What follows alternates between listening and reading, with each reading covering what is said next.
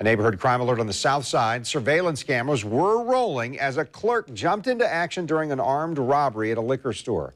Channel 4's Corley Peel spoke with a man who saw the whole thing happen. Corley, didn't just stop with a robbery, did it? First, there was a robbery at the Sahara liquor store. Then there was a chase all about an hour between each other. Now, the man I spoke with today says he's glad he paid attention when he says he saw 3 people stealing from the liquor store because that wouldn't be the last time he saw them. This security video showing a man stealing from the Sahara liquor store on Thursday is just the beginning of the crime Scott Brill says he eventually witnessed in the parking lot. As I was walking up, there was a big scuffle at the front door. Police say James Wall stuffed bottles of liquor in a backpack while Jennifer Arts distracted the clerk at the counter. You eventually see the clerk chasing Walls out of a store.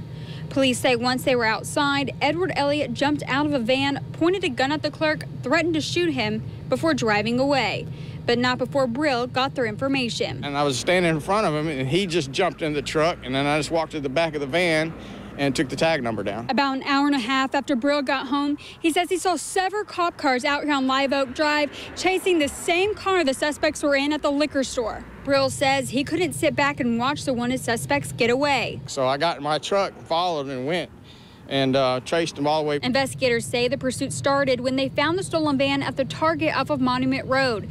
The driver then took police through Regency Square Boulevard, eventually onto Live Oak Drive, heading back to Beach Boulevard. But after driving through a Raceway parking lot, police say they followed the driver onto a dirt road off of Forest Boulevard, into a wooded area, and eventually getting stuck in the lake. They say the suspects tried running from police, but were eventually arrested. I'm just grateful it ended without nobody getting hurt, and it ended, and they got caught because these kids were on a mission. Brill says he's just glad he could help police connect the crimes together.